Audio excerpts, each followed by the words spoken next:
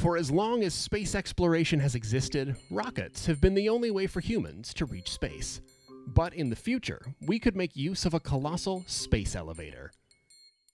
While it's not a skyscraper, the space elevator would be the tallest reaching structure ever imagined by humans. Extending from the Earth's surface up to an altitude of 22,000 miles, this ultra-mega structure would be the most insane engineering and construction project in the history of mankind. Unbelievably so, NASA and other scientists actually claim the science and concept behind the space elevator is sound, and scientists around the world are optimistic that such a space elevator can be built, and there are currently scientists conducting tests and research to develop the technology needed. What might also surprise you is that the idea of a space elevator is not a new one.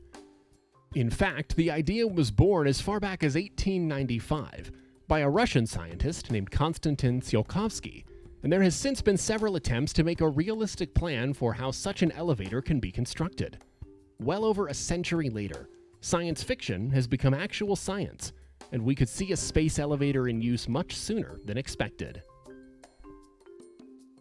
In the fairy tale Jack and the Beanstalk, a young boy climbs a beanstalk into the sky and reaches the clouds.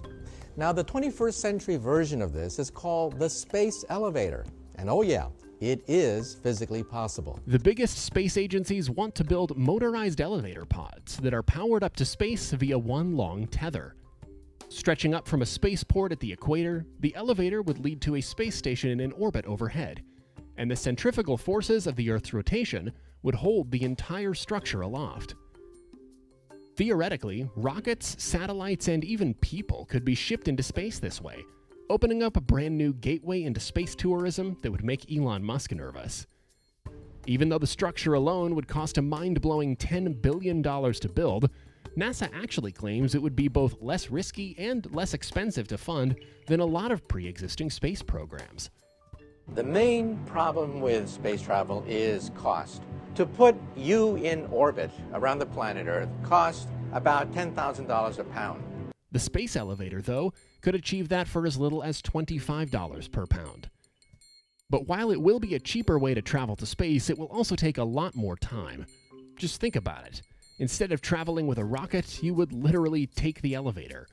And even with the elevator traveling at a theoretical top speed of 190 miles per hour against gravity, it would still take a whopping 5 days to travel the distance of 22,000 miles up to the top.